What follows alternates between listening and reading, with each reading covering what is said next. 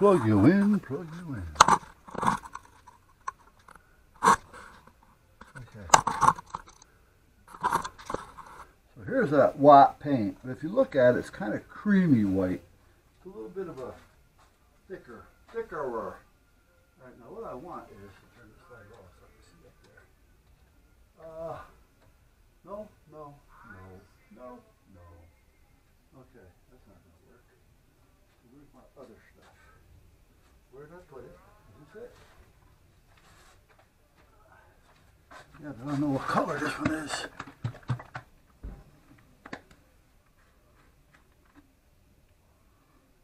This can work. I don't want a lot though. Let me shake it up.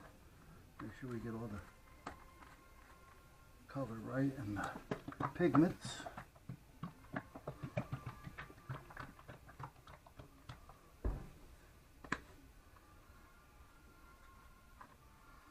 Okay, now we're just going to put a little dab. That may be too much actually. Because when I say I want it black, I mean black. Now let me get this. Hold on a minute, I gotta get something here. Gotta make a little room. I want to cut this so I can use it for mixing. Mixing, good. What are you mixing?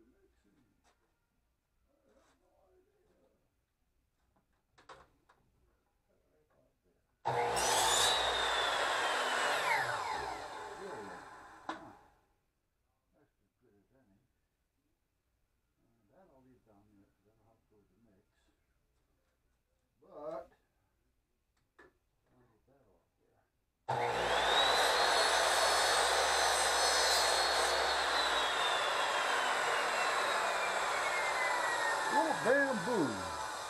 Bamboo. I may have to add a little bit more white to this. Let's see. Like I said, I really want it dark. I want it white.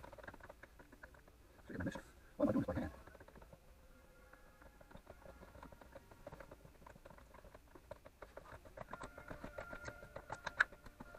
Okay, now that's, I gotta go a little bit darker. But this is how we used to do it.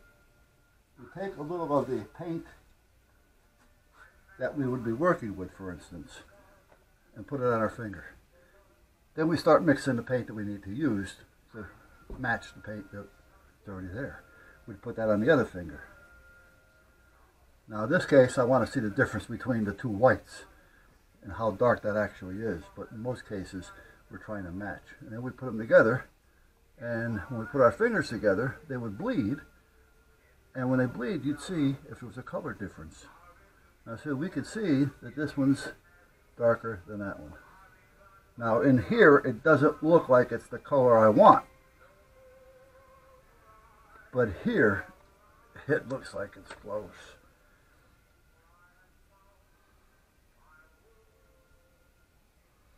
But that's how we used to mix colors.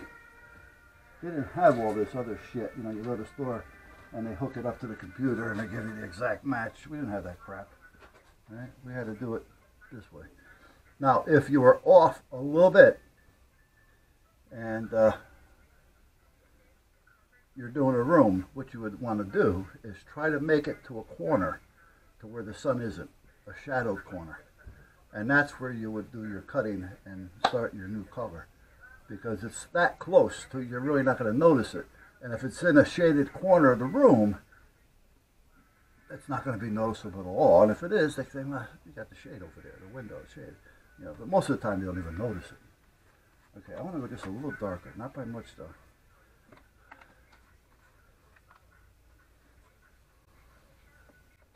Most of the time when you're mixing the color, you're matching it to the house, the room, so you mix yourself enough. You know, it's not like you're not mixing enough. If you happen to mix short, well, shame on you. And if you do it outside, it's a whole different story, because you're mixing it up in a 30-gallon paint can, tub, trash can. You know, gallon trash cans? That's what we used to mix the lid in. That was that tape. I think I got it. I think this is it. I don't want any darker. I think it's actually not too dark. I'm going to leave it there. I think when it dries, we'll be all set. Yeah. Now, if by chance I didn't mix enough, which I think I should have maybe a pint or better left over for touch-up if needed. But if I didn't mix enough, I would come out here and do the same thing, and I would use the finger method.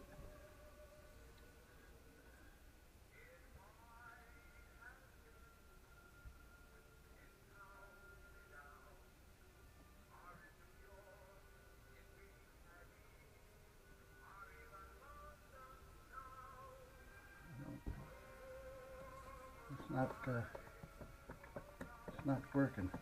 All right, so anyway, now the next time I'm going to make it a little darker, a couple shades darker, because I'm going to want to use it on the trim.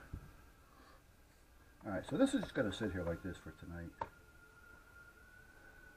I'm just going to let that sit there, if it will. No, I don't want you to go in. I want you to stay up.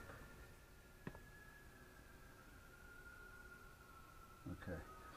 Now, put the top on this one.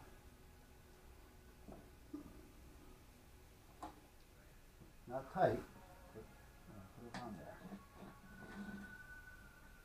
There. I don't think it's actually leaking. Well, it may be, but I don't think it is. I think, yeah, I think whatever's there is just there.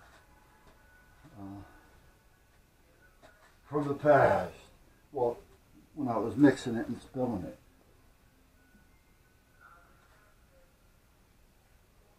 Okay. Alright, so that's going to sit like that. I don't know if I want to use a brush or a roller. I'm a brush guy. Yeah, I don't care for rollers too much. But as I get older, sometimes the old roller rooskies, well, they're just bad. You know, I gotta use a brush to cut it. So if I'm gonna use a brush to cut it, I might as well just use the brush and paint it.